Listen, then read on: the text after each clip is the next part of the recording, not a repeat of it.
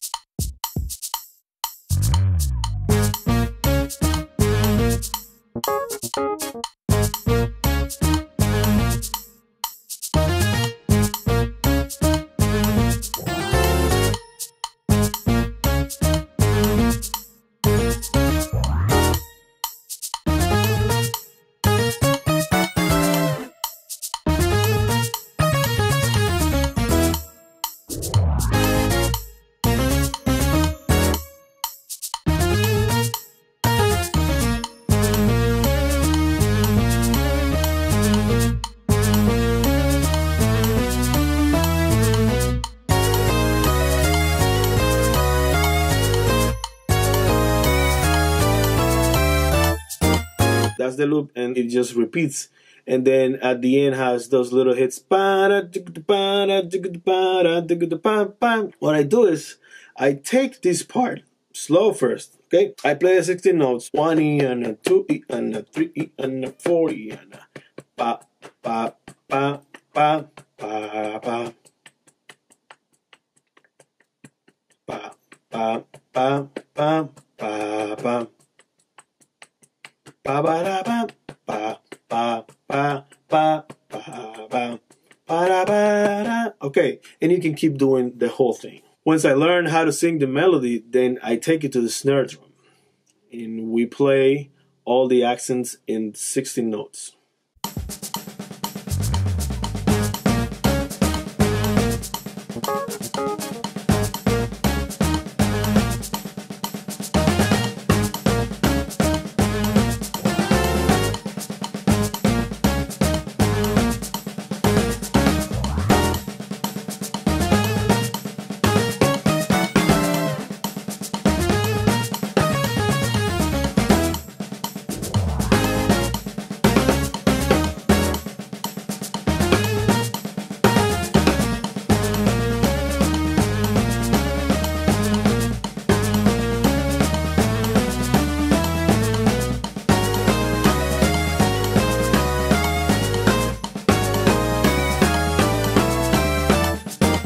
The second step will be play a groove on top of the loop, thinking about orchestration and syncopation. Sometimes you ask yourself, what are my choices? What can I take? Remember, the drums have different sounds. You know, some sounds are short and attacky, some other sounds are long. So you want to think about that when you orchestrate. A lot of times, this is how you can tell a difference about a musical drummer and somebody who just plays a beat on top of anything. Why do I say this?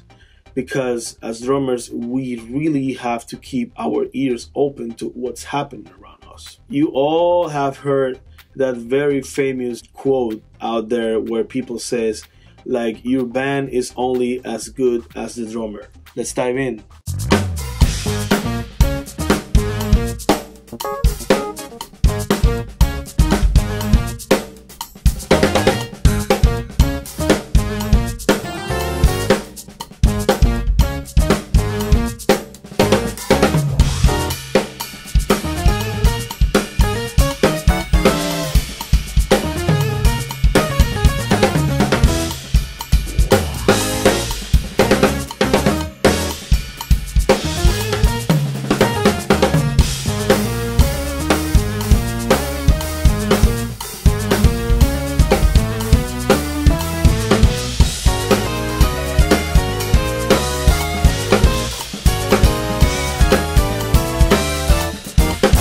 For the third step, which is optional, you know, soloing and thinking about orchestration as well every time you play. The most basic orchestration practice that you can do is take any rudiment, single strokes, doubles, paradiddles, start playing them on the snare drum, then play them around the set in order, and then play with no particular order. So as you start listening to what you're doing, start making your choices. What's more musical, what's less musical. That is totally up to you. And as I said before, you only can reference what's musical and what is not musical by listening to records, listening to all these drummers who came before us, and listen to their choices. Learn from there, and eventually you will take your own choices and hopefully make good ones. Let's check it out.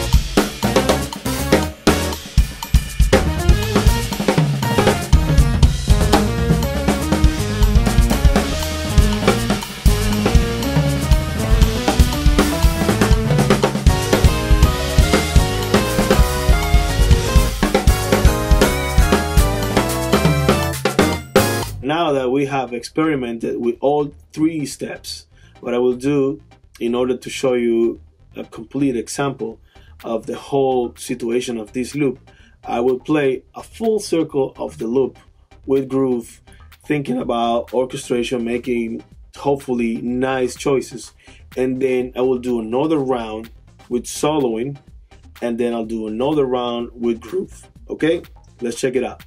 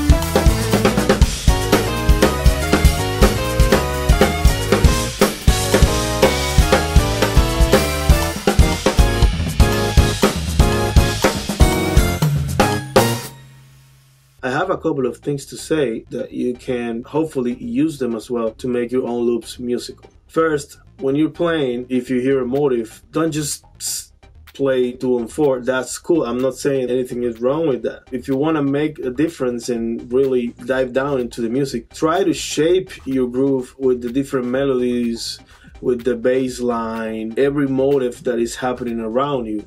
I'm not saying catch it all.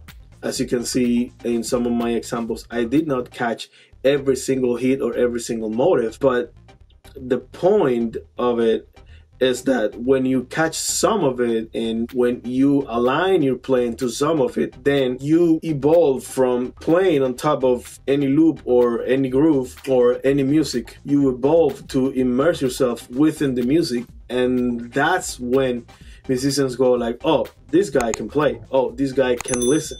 So one thing you want to do first time you listen to a loop before you play, listen to the motives and play the quarter note on top of it, see what you can hear.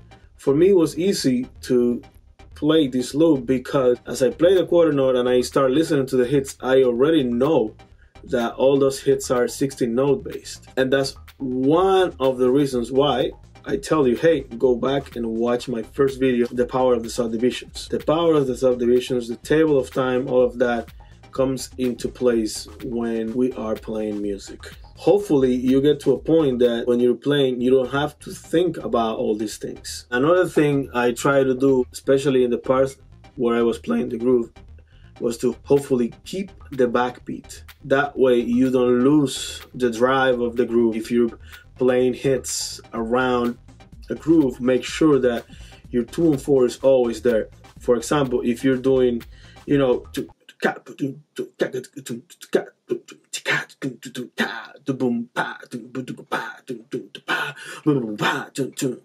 that kind of thing.